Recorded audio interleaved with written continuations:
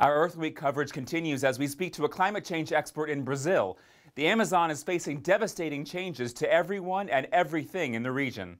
In the space of 5 years, the Amazon region knew two extreme droughts, which were supposed to occur once in the century.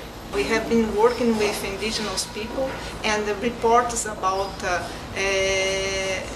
impacts of climate change on their lives are very common. For example, they say they don't hear anymore the sing of this or that bird at a certain period of the year when this bird used to sing.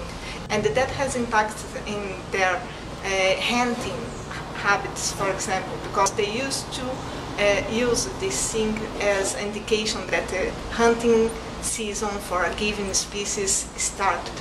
And now they are kind of lost.